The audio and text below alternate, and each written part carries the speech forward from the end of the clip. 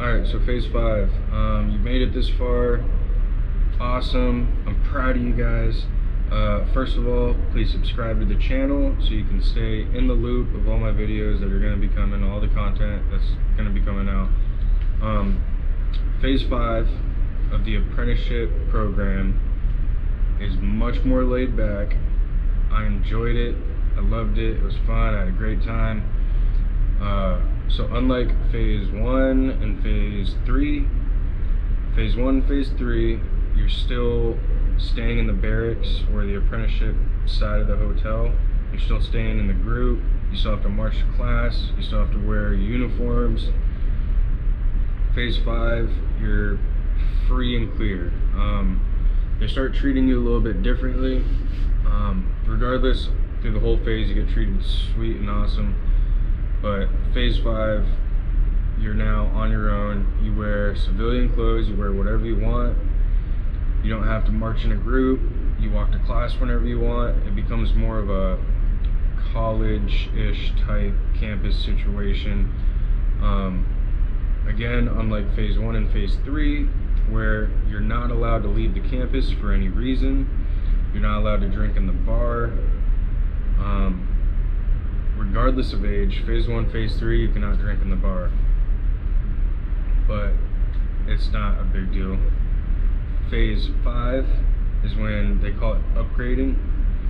So phase 5, you're going back. Remember, phase 3, you chose which department you want to go in. Phase 4, you sailed 120 days in that specific department. Now phase 5, they call it upgrading because you're now becoming either, for deck, you're going from OS to an AB. For engine, you're going from wiper to oiler. And for steward, you're going from SA to a cook. So you're upgrading your endorsements. So you get called an upgrader. But phase 5, like I said, you can wear whatever clothes you want. You can leave the campus whenever you want. Obviously, the only rule is show up to class. You gotta show up to class. You can't be late for class. No exceptions. I think you're only literally allowed to miss maybe 1 day of class, and you have to have a solid reason.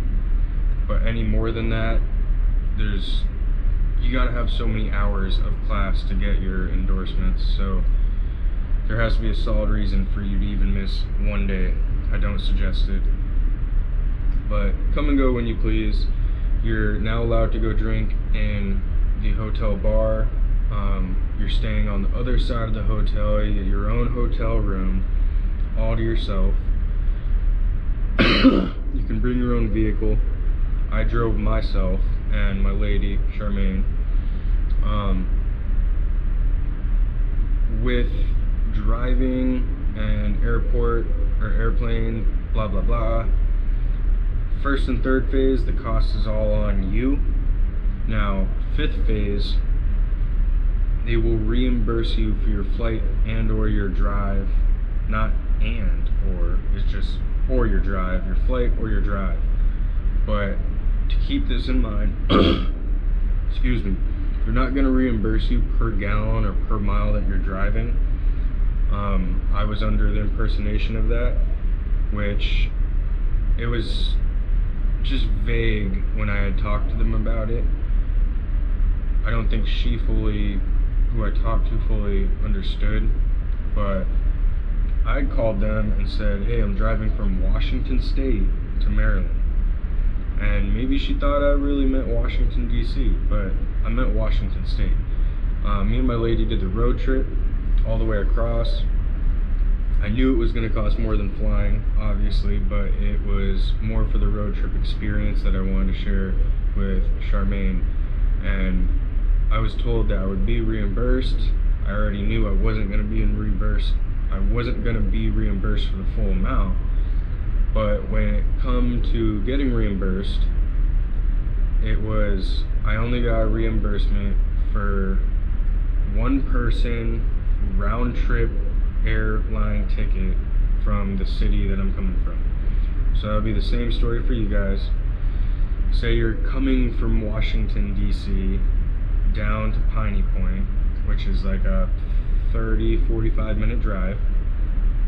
if you drive in a zigzag and it takes you 5 hours to get there, they're not going to reimburse you for that amount. They're going to reimburse you for DC to Piney Point, and you'd be ridiculous to even ask for a reimbursement for a 30-minute drive.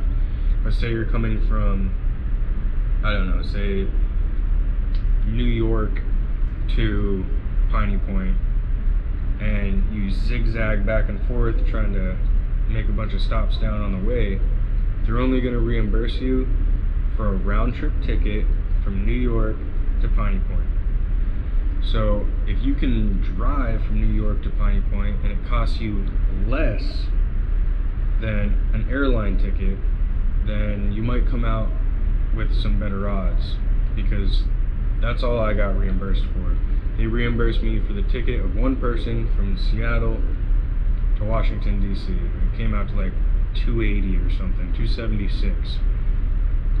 Which, I'll tell you right now, driving my Silverado at 18 miles per gallon on the highway, it cost me averagely $500 one way.